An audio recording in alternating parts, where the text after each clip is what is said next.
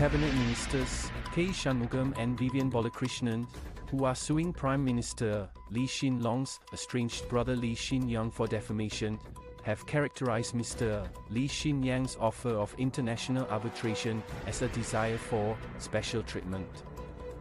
The ministers are suing Mr. Lee over a Facebook post he made on July 23, which referenced their rentals of 2 state-owned bungalows. The government issued a correction direction under the Protection from Online Falsehoods and Manipulation Act (POFMA) to Mr. Lee, asserting that his post contained untrue statements. Mr. Lee complied and posted the correction notice, but published a new post 2 days later, saying he stood by what he wrote.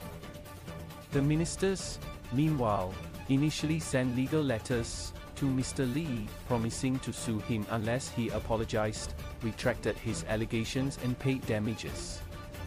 Mr. Lee declined to do so and invited the ministers to sue him in the UK, since the post was made abroad. The ministers' legal teams subsequently served court papers on Mr. Lee via Facebook Messenger.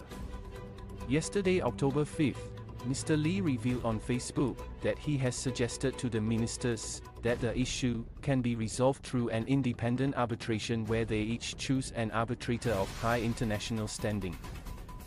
He said the ministers' nominee could be, if they wish, a retired Singapore Supreme Court judge. The 2 arbitrators in turn could choose a 3rd individual. The proceedings would be conducted in confidence, but the decision would be made public and be final and binding on all parties. Rejecting this suggestion, the ministers said in a statement late last night, "For decades now, countless Singaporeans have sued in the Singapore courts for defamation that is published to people in Singapore. These cases are decided by our impartial judiciary, which applies the law. We have been advised that Mr. Lee Hsien Yang's statements made about us are false and defamatory. We gave him an opportunity to withdraw his statements and apologize. Mr. Lee did not do so, leaving us no option but to sue." Mr. Lee's statements related to events in Singapore and were meant primarily for a Singaporean audience.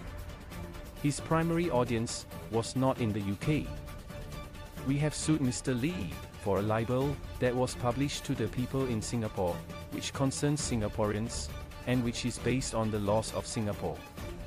If Mr. Lee thinks that there is no basis for the legal action, he should welcome the opportunity to defend himself in open court where he can cross-examine us, and we can cross-examine him, in the full view of the Singapore public."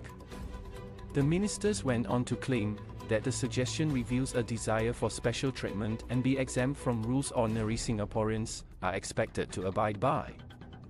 They said, what Mr. Lee really wants is special treatment. He wants to be treated differently from Singaporeans and even foreigners who are sued in Singapore for defamation. Mr. Lee should explain why he is entitled to make libelous statements and yet be exempt from the rules that apply to the rest of us.